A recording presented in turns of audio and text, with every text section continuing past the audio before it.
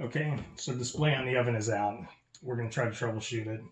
You can see the display's out, but the buttons are all responsive. So at least we know we're still getting power to the circuit board.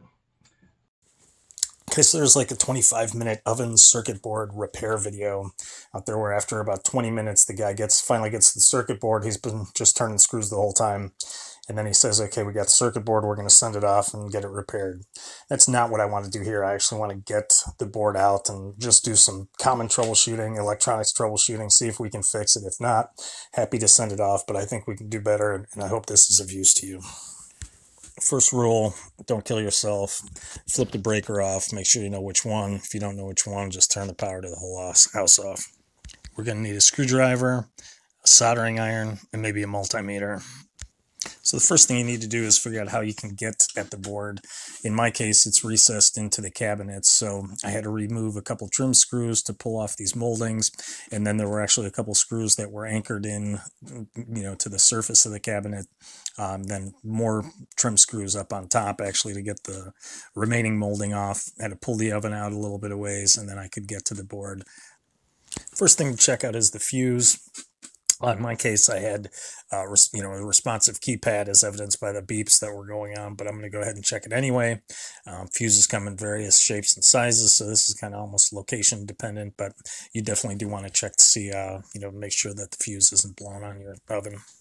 Okay, so before you start breaking off these brittle old plastic connections, do a visual inspection of the entire area. Think of it like you're a detective looking for anything that might have, say, mechanically failed over time. Maybe some wire nuts, twisty caps pulled loose. Could be a wire was getting pinched by a cabinet door and failed over time. If it's an older house, go ahead and run some basic continuity tests. The point being that there's risk once you start removing the board. You don't want to start troubleshooting all the individual components only to find that a mouse chewed through your hot wire and is sitting up in there. So, do some due diligence on the front end just to make sure.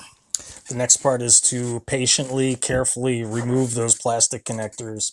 Remember, ovens get hot, so a lot of times these things might be a little bit more brittle than what you're used to.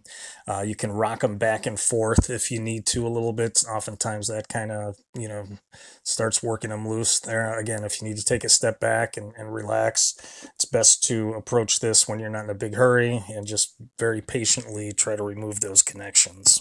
Once all the connectors are loose, just kind of carefully take it off and make sure you've got a clean surface to set it down on. Okay, so we got the whole control board assembly disconnected. Usually these LED or LCD displays are connected via zebra cables to the main board, and very often that is an area where there's a lot of problems. You can find tons of videos on correcting that. In this case, the display is actually soldered onto the main board, but there's a touchpad control board that's connected via a zebra cable. So I need to get at both sides of the board. I'm going to do basically the same thing, but I'm going to carefully remove the zebra cable, clean it off, and go over both sides, and then we'll move on to checking how this display is connected to the main board.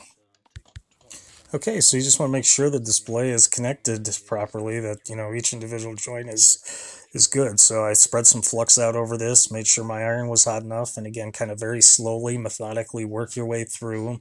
If your eyesight is no longer great, you want to get, use a microscope or something so that you're not getting any bridges in there or burning the board or anything, but just, work your way through there and make sure all those connections are good. The next thing I'm going to do is replace the electrolytic capacitors. This particular board was made in 2003, so that means that it's 18 years old, 2021 now. There's only 5 capacitors on the board. I've got most of them. There's only a couple that I don't have. So I don't want to advertise for anybody, but, reach out to whoever you typically buy your electronics components from and get replacement capacitors. This is pretty easy to do. Again, there's videos all over. If you're not familiar with it, make sure you short them out. And yeah, here we go. You don't need a multimeter here. You just have to make sure the polarity is correct when you're replacing them. Typically, there's a negative indicator on both. You can see on the silk screen on the board as well as on the capacitor itself. So again, just make sure you get the polarity correct. You can check them in line with something like an ESR meter. But if you're going to go through the trouble to lift up a leg and pull it halfway out anyway, I figure you may as well just pull it all the way out and replace it. And remember, if you are testing them on a multimeter too, a lot of times multimeters only test up to 10 microfarad or 50 microfarad or something, and these I think go up to about 1,000, at least on the board I'm working with. So in that case, then to like an LCR meter or something is what you need. Quick note on replacing capacitors. I just watched a guy who advocated heating up on the underside and literally rocking the capacitor back and forth to try to move it down and get it, all the way seated into the board. I prefer to do it a little bit differently. As you can see there, I use the wick to, completely clean off the where the old solder is, and then go through, insert the new component, bend the legs to make sure it's firmly seated, then use fresh solder to make sure there's a nice clean connection. So you don't need this next tool, but I want to use it to illustrate what the problem is. But I'm getting older, my eyes aren't as good, and it's worth noting, I guess, these things are about 50-60 bucks on Amazon, and they work fantastic. So I could see something was wrong here even without magnification, and when I started looking at it, I'm not sure whether the So I could see something was wrong here even without magnification, and when I pulled this capacitor, it was in fact bad.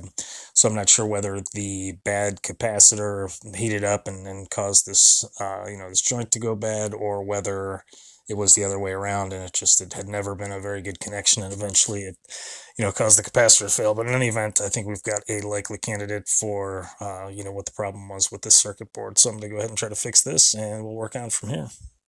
Sorry, just to clarify what we're looking at here too. So you can see that the trace has physically pulled away from the board. And when I went to, move this capacitor, it wasn't even connected. I could pull it directly out without even, touching this big dollop of solder you see there. So basically it, physically was no longer in contact. Again, not sure how that happened, but, definitely it was not making contact, and that's got to be a problem.